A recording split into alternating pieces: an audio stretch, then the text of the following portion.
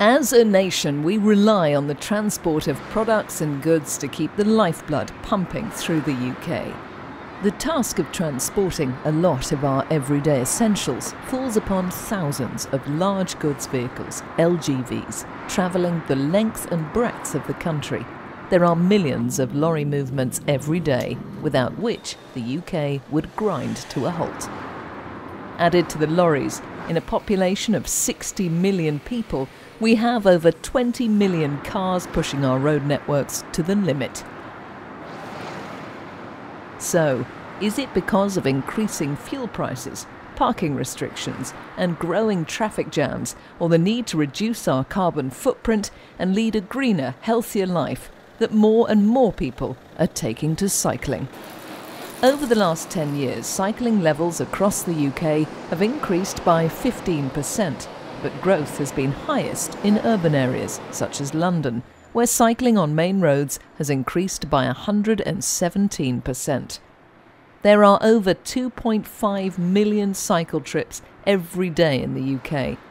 Cycle commuting is the area that is showing the biggest increase in cycling, with take-up particularly strong among young and middle-aged people in the south of England. However, one distressing statistic is that an average of 24 deaths of cyclists a year involve LGVs, 20% of the total, whereas LGVs make up just 5.5% of traffic. Statistically, the majority of cyclist casualties occur at road junctions, and the most dangerous manoeuvre is that of a lorry turning left.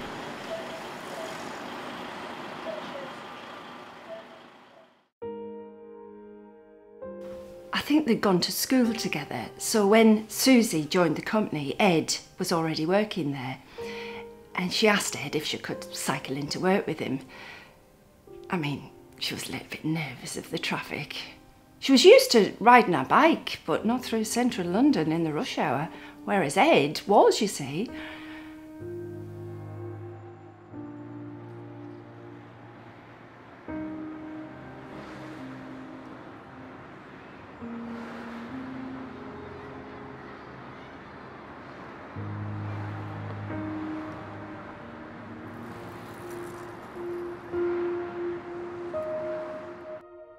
I had just washed my hair, ready for Tracy, and the doorbell went.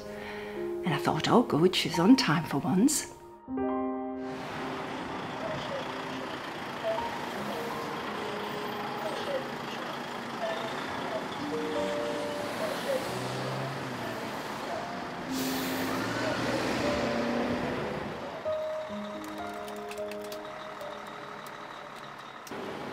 So I opened the door, and there were two policewomen.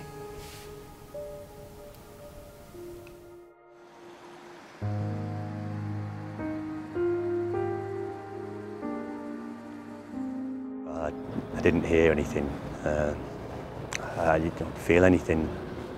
Lorries are too big, too loud. I went round the corner, I checked my mirrors, and I saw her. I just thought, oh no. Dear God, please no.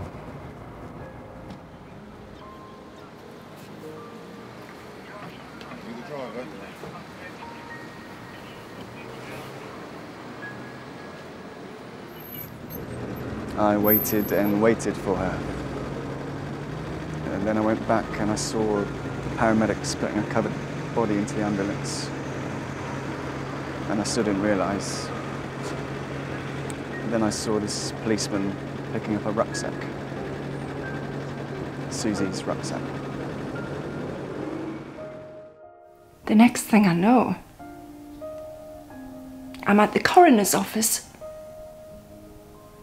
That's where her body was. I wanted to see her, to touch her, but they said no. It's too distressing. I didn't know what to do with myself. I still don't.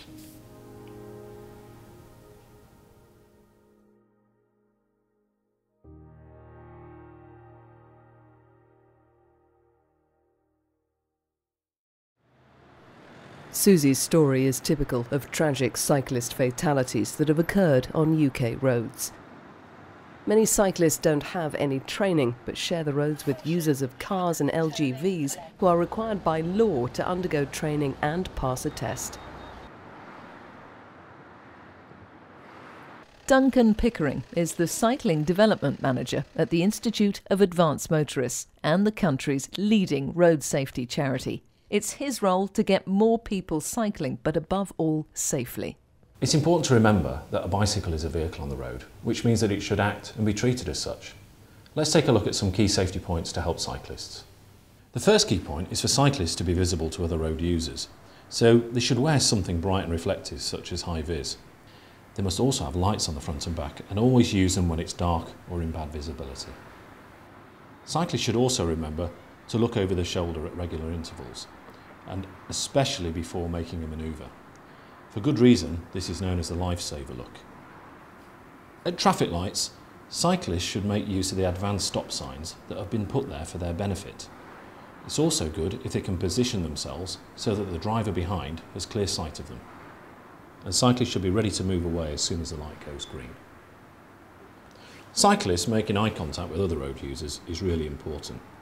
It helps to let the driver behind know that the cyclist has seen them, but it also lets the driver know that the cyclist is about to make a manoeuvre. It's absolutely vital that cyclists never ever attempt to undertake a lorry, a bus or other large vehicle, and we don't want them to stop next to the left-hand side of such a vehicle when at a junction. Some HGVs even carry signs telling cyclists not to pass on the left-hand side, so bear these in mind. We also don't want cyclists to hug the curb. We want them to get out of the gutter and cycle in a position where they can see and be seen. And this is especially important before and when making a manoeuvre. If you're a cyclist, the rules of the road apply to you as well. So don't cycle through red lights and don't ignore pelican and zebra crossings. If you're a vehicle on the road and you want to be treated as such, you must obey the highway code. And one thing that we don't want to see is cyclists using mobile phones or MP3 players. Cyclists need all of their senses when cycling, including their hearing. Let's take a look at some key points for drivers to remember. Before setting off, the driver should always remember some pre-start checks. This includes mirrors, indicators, brake lights, even having a clean windscreen. Drivers need to be observant at all times. Always remember mirror, signal, manoeuvre, and they should check and be aware of the blind spots in the vehicle. It's all too easy for drivers to get distracted, especially by phones, sat-navs and radios, so drivers should keep their eyes on the road at all times. It's vital for drivers to watch out at left-hand turns for anything that may be undercutting up the curbside, especially cyclists. If a driver does have an opportunity to overtake a cyclist, then they need to leave them plenty of room. The highway code suggests leaving the same distance as you do for a car. Remember, expect the unexpected from a cyclist. There could be a pothole or obstruction in the road that the cyclist doesn't see until the last second, so they may swerve to avoid it. Drivers should always allow for changing weather conditions and the effects that these have on the vehicle and other road users, including cyclists. Remember, we all have the right to share the road together, drivers and cyclists alike.